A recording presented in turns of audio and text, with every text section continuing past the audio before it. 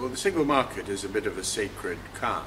First of all, the single market is never complete. People are always saying, oh, there's more to do, so one's not quite sure what it is. Secondly, the single market isn't entirely free.